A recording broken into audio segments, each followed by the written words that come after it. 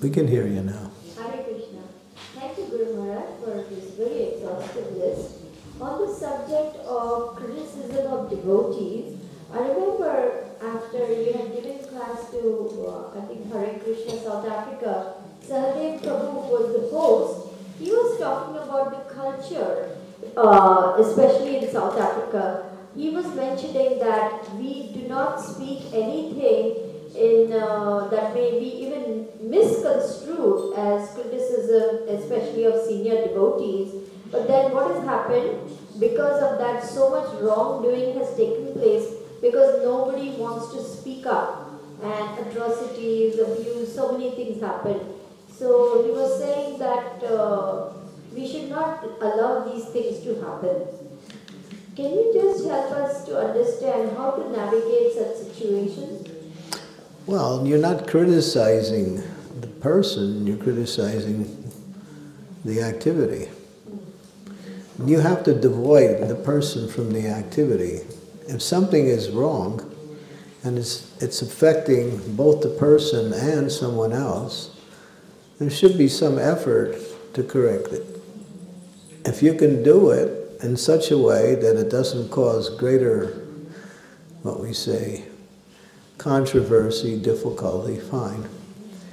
But if you can't, then find someone who can. So when senior devotees are off, the best thing to do is to go to another senior devotee and explain and ask him to make that, or ask her or ask him to make that, adjustment. Because sometimes when we try to do it, it's not accepted or it's seen as another form of criticism. But if there is a deviation that's being expanded or expounded upon, that's going to cause problems with everyone, either those who hear it or those who believe it. They might be affected, so that to protect everyone, therefore these types of things must be adjusted and put into the right perspective. Prabhupada was very strong on this, especially when it came to the philosophy. He didn't tolerate any deviations in the philosophy. He was like fire when it came to that. But he wasn't criticizing the person, he was giving the right understanding, that's all. Thank you. Yes, Janava? Yeah.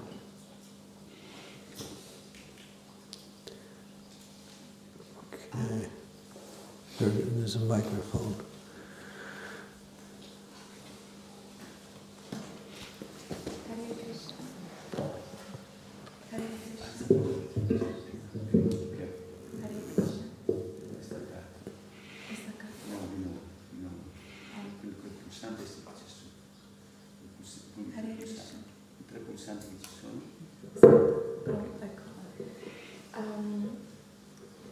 Urmila Devi Mataji once said that mental speculation is bad, but philosophical speculation is good. So that when we read scriptures, we are actually using our intelligence to understand it and to have a more broad vision.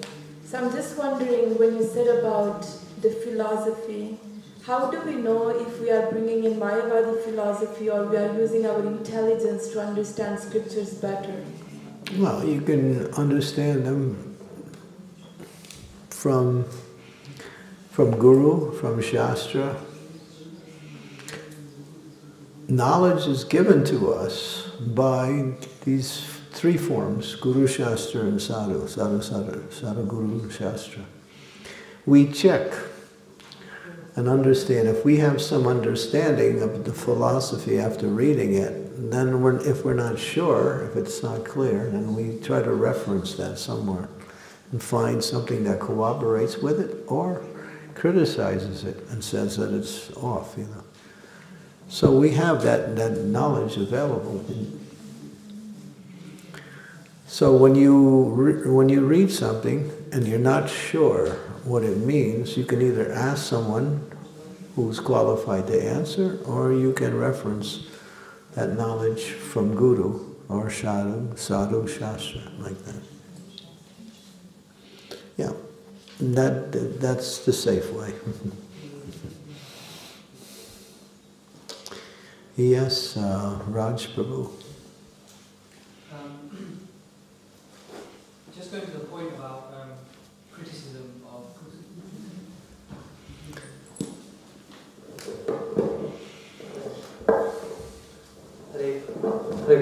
Just going to the point about criticisms of people and situations. So you were saying how advanced people see no fault. You were saying how advanced people see no fault in others. How somebody that's really advanced, they don't see any faults. That's on the highest platform, yeah. And you said that one way is to separate the criticism separating the person versus the activity. Yeah. So I was just thinking that hate the sinner, not the sin. That's the Christian tradition, they say. So in our movement, like, we have obviously sometimes things can happen where it's not actually correct, or there's a philosophical slight deviation. I could give an example, but I don't know if it's controversial and I should say it or not. Okay, you can go ahead and explain. I should say it? If you don't, it's up to you if you want to say it or not say it. For example, we see like certain criticism, certain swamis coming out of criticism on YouTube, for example, on publicly, but not actually confronting the person directly. So how do you like navigate that? Because how do you understand that? Because if somebody is going against the philosophy or going against like what Prabhupada has said, so rather than approaching that person or that sannyasi directly, they would openly speak out about it. So how do you sort of... And if you believe that, then you also are on the same mentality as the person who's criticizing.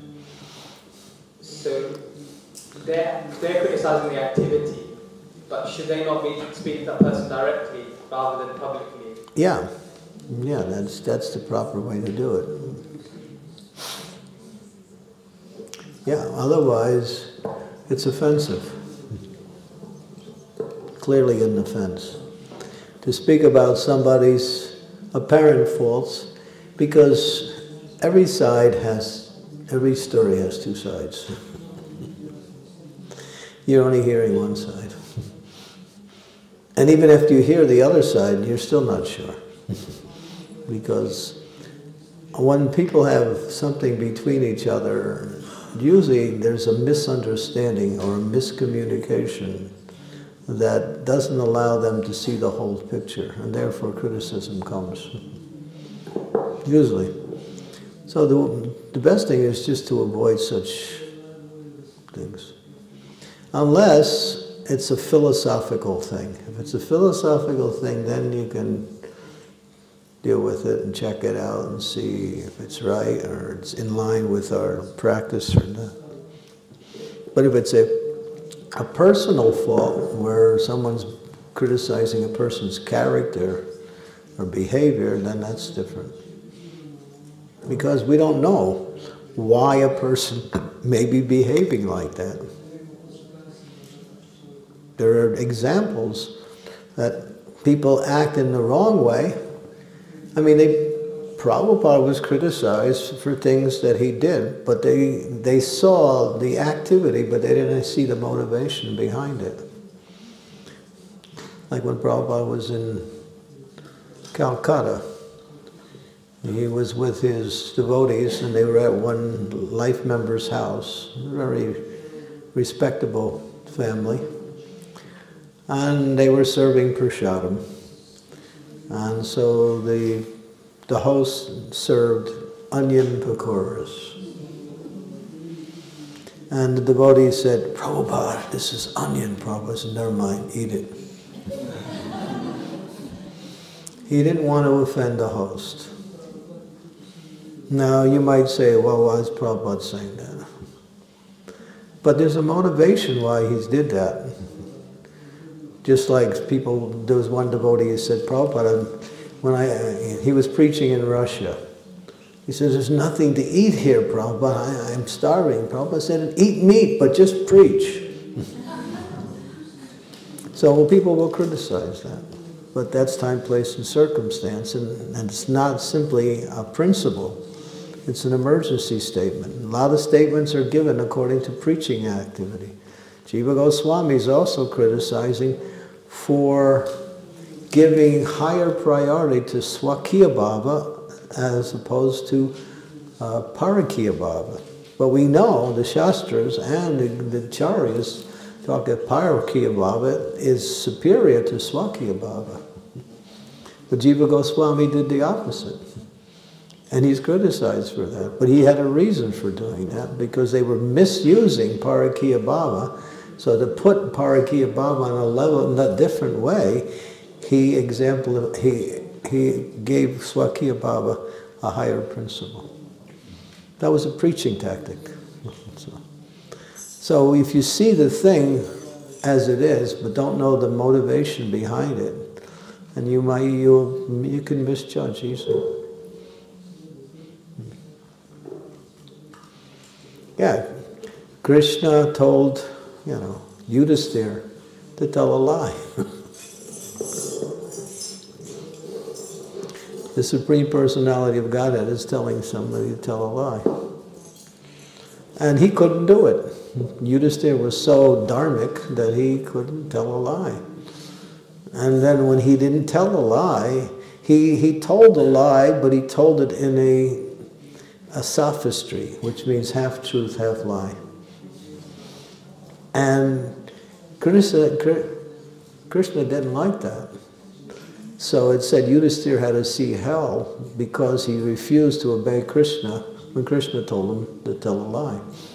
And we know lying is wrong. So when you don't see the whole picture, or don't know the motivation behind, better to remain neutral. Until more, if you want to investigate, that's fine, but yeah.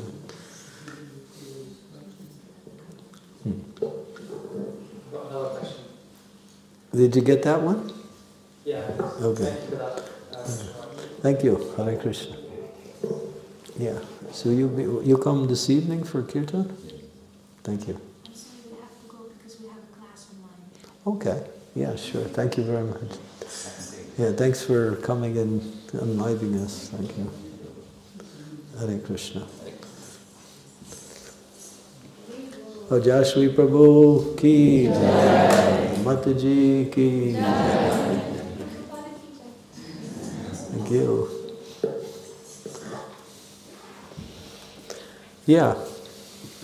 So you mentioned about Taranga Rakali, and I remember before you made a point, not in this class, but before, you made a point that as devotees we praise each other, and what can happen is if you believe them, you're in trouble. So It can be, yeah. If you actually believe them, and what you said was when you're doing service, we can get proud, and Krishna will give you small purifications. If it becomes continuous, he will. If you just become proud from one situation, then you realize, oh, I acted wrong.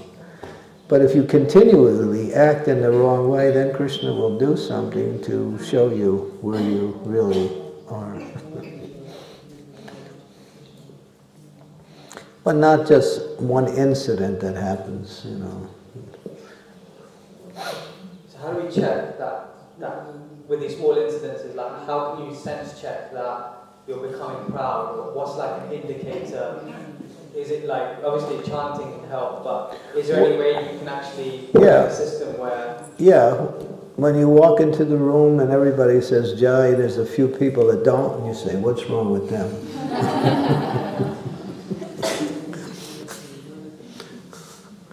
That's one way. And another way is, all right, so you're a senior person and someone cuts in front of you and ignores you, and you think, oh, what's he doing? He doesn't know who I am.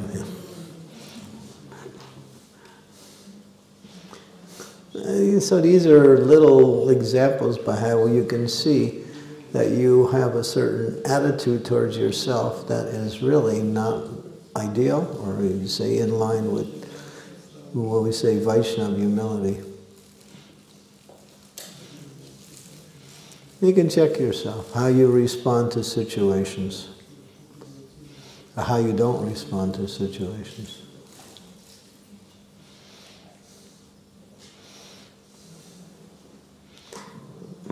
But it's not always that easy. I'm not saying it's that easy. Because there's so many innuendos and so many other subtle aspects to relationships that really are needed to be understood before you can understand the whole process. Really, before you can understand why a person does something or something about that person, you have to really know the person. I mean, I don't want to go into it, but Prabhupada's being criticized, even today, for certain things he said. But he said it in a certain context. And that context is exactly correct. And they just take the statement out of the context and criticize the statement.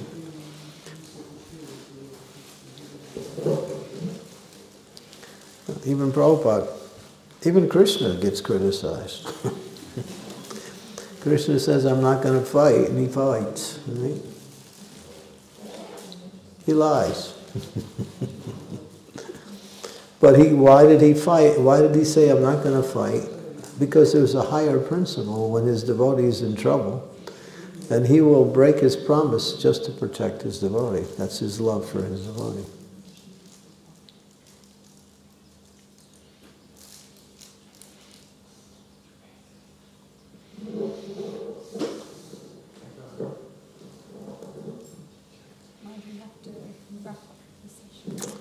Okay. Let's take Sukavaha's question. Oh, we have. Okay, Elena, you had one also? Yes. Okay. What time is it now? 12:40. And the next session is at what? 2:30. That's almost 2 hours, right? We can go for 10 more minutes, 5 more minutes. Is that all right? You're in charge. I'm just trying to. 5 more minutes. Okay. I promise.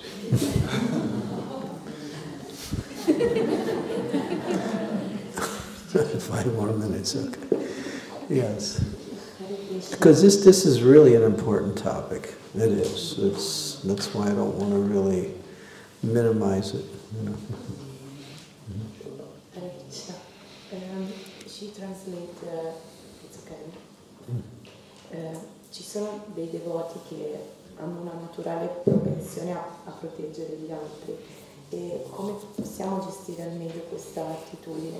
Possiamo chiedere a Krishna di darci la forza di essere un rifugio amorevole per gli altri, e io penso che il rischio è quello di sacrificare a volte più del necessario, oppure di creare una sorta di dipendenza negli altri. Però quando possiamo riconoscere che questa dipendenza è sana?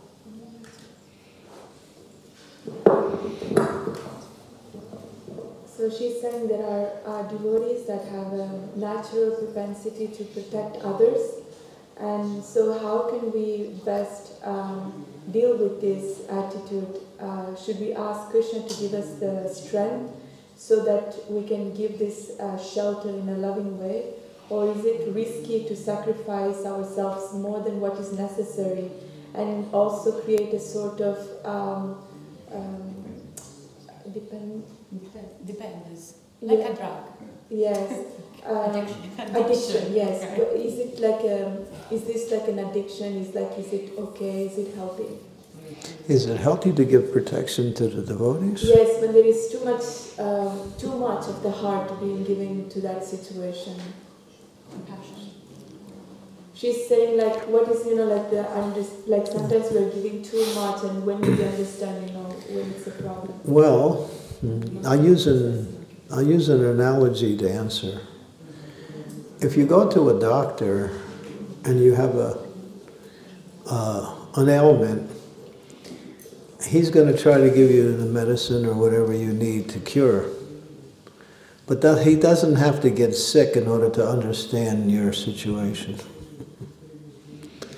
So we shouldn't try to, we can empathize without actually putting ourselves in the position of that other devotee. Because then you can't really help anybody, and you're not helping yourself either. You have to stay above it so you can give advice or shelter or whatever. In other words, you have to be a little bit neutral so you're not affected. It's like you're helping others, but at the same time, that has nothing to do with you. You're just giving the formula for help. You don't have to try to feel like that or be like them in order to understand the situation. Because then you could get yourself into that mood of, losing your, what we say, position as someone who can help. Someone that comes in to cry, and they're coming to you with crying, and if you start crying with them, it's like, what can you do to help them? You have to stay somewhat above it. But that's not for everybody. You have to be qualified to do that. There's people who are not qualified and try to become someone's shelter. They can't really give that shelter. There's a certain qualification that has to be there. Because a lot of time people because a lot of time people and also the body is not able to ask help me, and but when you give the love, when you give love to the devotee or also non-devotee, appreciate, but sometimes yes, sometimes no. Yeah, no, I can tell you, I had a personal experience with Bhakti Tirtha Swami. People would come to see him with problems. I mean, not just small problems, big problems. And he would take time with devotees. And I would be there also. And one time I said to him, Maharaj, what do you say to all these people? He says, I hardly say anything, I just listen. He said, that's all they really need, somebody to talk to. Someone who cares. Someone they can express their feelings, and someone who is really sympathetic to hear and try to offer some advice. But he says, I don't say so very much. But he does say something. But he's saying they just want to speak. They need someone to talk to. And when they start talking about their own problems to an empathetic ear, they start seeing the solution sometimes simply by their own speaking.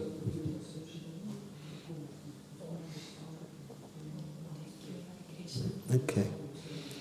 Sukavaha? Okay. Anyone else? Okay. Anuradha?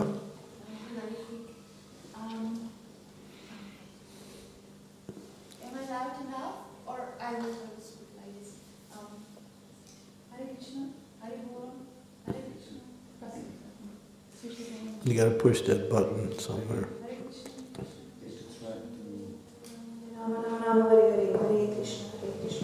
Okay, thank you for the class, Maharaj.